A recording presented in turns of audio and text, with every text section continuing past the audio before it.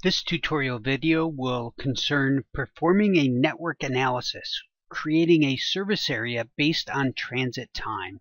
Service areas are regions that Network Analyst creates around point features based on the parameters that you input to this service area tool. As with all Network Analyst operations, there are many ways to adjust the parameters of your service area. In this demonstration, we will create two sets of service areas using only drive time and walk time as our parameters. The first service area analysis will constitute all regions of Tacoma, Washington that are within a 1, 5, and 10-minute drive of a fire station. The second service area analysis will constitute all regions of Tacoma, Washington that are within 1, 5, and 10-minute walk of a WIC retailer, and WIC stands for Women's, Infants, and Children. In this step, we'll work with Network Analyst extension using two different sets of tools. The first part of this step will work with Network Analyst Toolbar and Network Analyst Window. In the second part of this step, we'll work through Network Analyst Toolbox in Arc Toolbox. In my map, I'm going to activate the fire station service areas because this is where I'm going to perform this analysis, or the first analysis, I should say. I'm going to add my TAC network, either by using the Add Data button, or I can just slide this over to the data frame, and it asks if I want to all the feature classes that participate. I'm going to say yes, and all of the information is transferred over. To make this visible or more easily to understand, I'm just going to show TAC streets at this point, and right now I have this area wide because I wanted to be able to show what was going on, but now that I've done that, I can make this a little bit bigger. I still want to be able to get back to my data over here just in case. For TAC streets, I'm just going to change that to a 30% gray, and a 1 width is what it already has. I'm now going to add my fire station data by simply grabbing it and dragging it over above the streets. These are the facilities that we'll use. And we're going to turn off the layer so that it is not displayed on our map. First thing I need to do is find the Network Analyst Toolbar. I'm going to do that by Customize, Toolbars, Network Analyst. And the Network Analyst Toolbar, which is right here, is added to my map. I'm going to stick it up right there so it's easily accessible. The toolbar consists of several items. A drop-down menu from which I can select the type of analysis that I'm conducting. A Show and Hide Network Analyst Window button.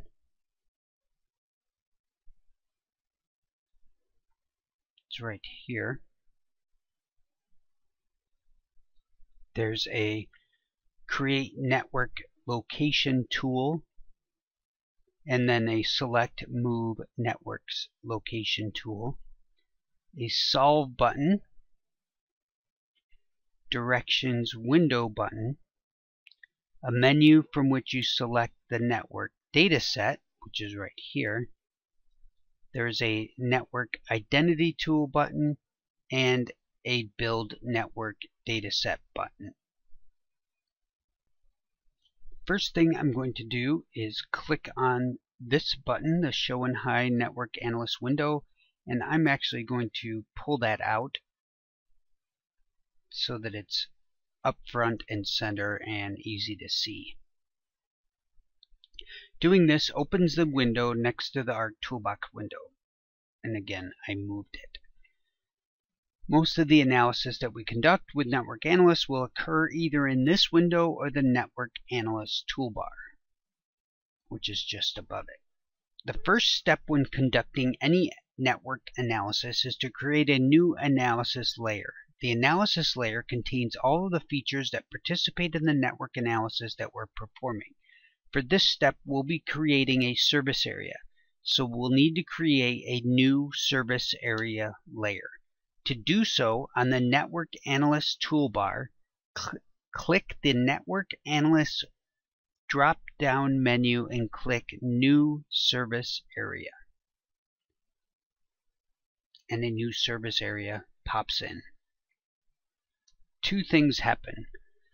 A group layer shows up in the table of contents, and it's called Service Area.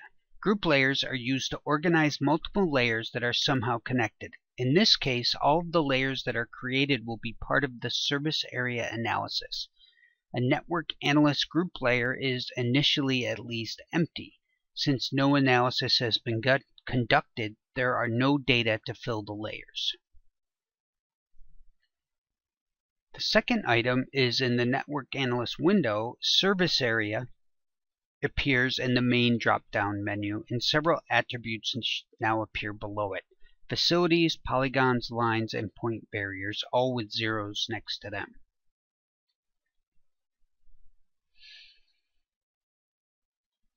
Before beginning our analysis, we'll rename the service area layer, the one that we just created, and adjust a few properties as needed. To rename this layer or to adjust any of the service area layer properties, in the Network Analyst window, we select the service area, which is already selected by default, and then click on the service area properties. The layer properties dialog for the layer that we've selected displays. With the layer properties dialog open, click the General tab and change the layer name to Fire Stations-Drive Time. From here, we'll click the Analysis Settings. We're going to change the impedance to drive time minutes. In the default breaks section, we're going to add 1, 5, and 10 minutes. Nothing is needed between them, just a single space. No commas, no parentheses. We need to confirm that directions is set to away from a facility, which it is, away from facility. And adjust the settings for U-turns at junctions to allowed only at intersections at dead ends.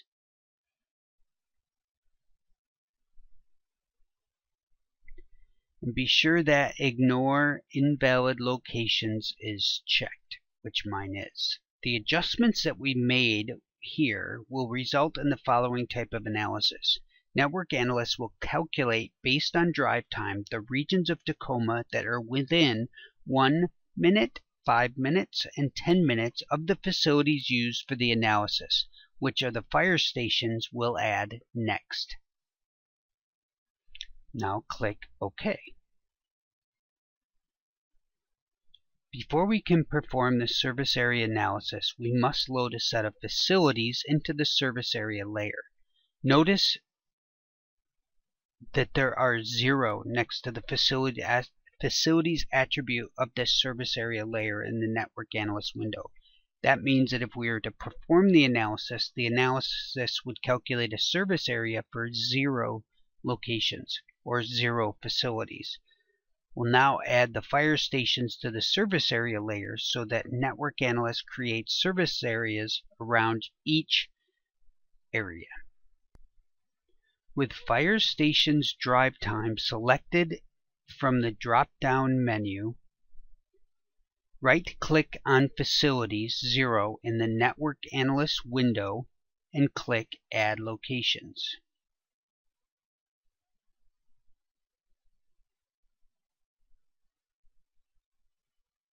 And it appears that Network Analyst is not responding.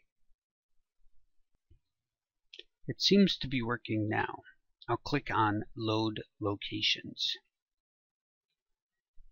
In the Load Locations dialog that opens, I'm going to choose TAC Fire Stations from the Load From drop-down area.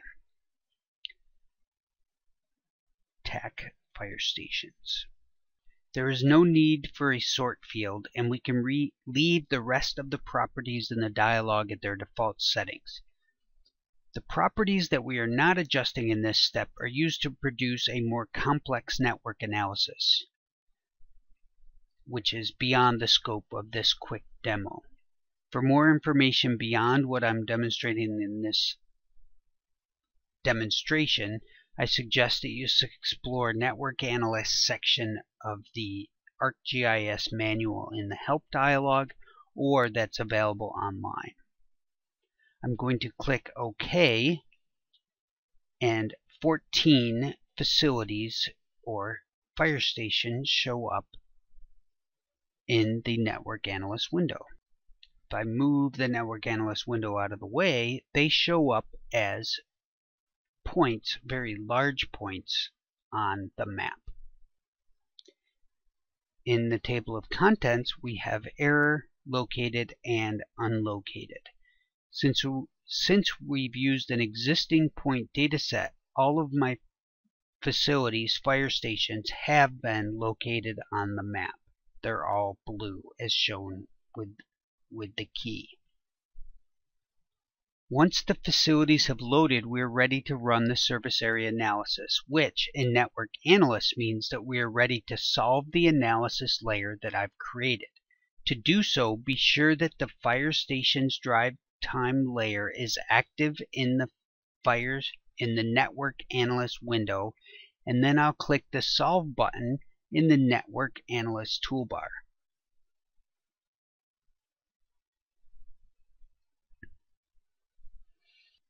Before I click it, just be aware that the solve operation may take a few minutes depending on your computer.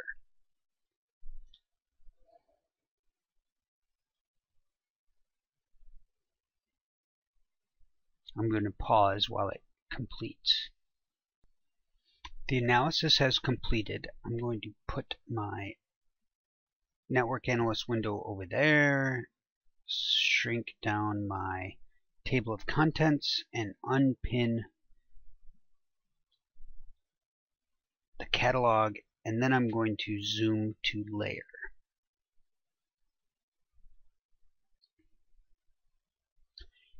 After Network Analyst finishes the solve operation, results from the service area analysis will be visualized as 3 polygons, classified as 1, 5, and 10.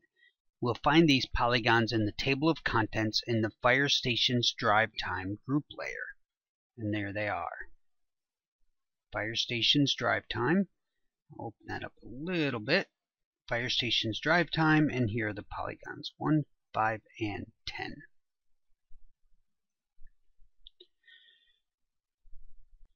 By turning off the facilities, it is easier to see the result of the analysis. I'm going to open the attribute table for the polygons layer. Shrink it a bit so we can see it. Each row in the table represents a polygon. There should be a name field, a from break field, and a to break field, in addition to 3 other fields over here. These fields represent 1, the facility around which the polygon was drawn, 2, the range of drive times represented by this polygon, for example 5, 10, etc., which means that anyone living inside this particular polygon would be within a 10-minute drive of a fire station. Or select one of the 5 to 10-minute polygons and view it on your map. I'm going to click on it and zoom to. I'm going to slide this out of our way. Notice that it covers an explicit area, a detail that is lost when all of the 5 to 10-minute polygons are symbolized using the same color. However, since all 5 to 10 minute polygons and 1 to 5 minute polygons and 0 to 1 minute polygons are symbolized using the same color, a map reader is immediately aware of access patterns in Tacoma. This polygon layer is a temporary layer, meaning that it cannot be shared with other people or used in other map analyses. The reason that the polygon layer is temporary is so that you may adjust your analysis settings and rerun the service area analysis. For example, you may want to increase your default breaks from 1, 5, and 10 minutes to 10, 20, and 30 minutes, and then perform a new solve operation, which would result in a new set of polygons in the polygon layer. Once you're satisfied with your analysis and would like to create a permanent set of polygons, you can export this layer to create a new feature class using the Data Export Data tool from the right-click contextual menu in the table of contents.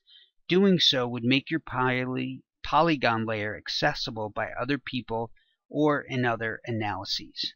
And I'm going to do that now by right-clicking Polygons, Data, Export Data. I'm going to export not the selected features, but all features. And I'm going to place it in my Lab 6 folder of my user ID folder of my data folder in my geodatabase feature dataset, and call this one Fire Station Analysis. And I'm going to click Save and OK. And for now, I don't think I need it, although I will just add it just for the sake of having it. And notice it shows up as a non-symbolized layer. I'm going to clear my selection so that that can disappear. That is a quick demo of using the Network Analyst Toolbar and the Network Analyst window to perform a service area analysis. There will be another video, or there is another video available of using different tools to perform similar functions.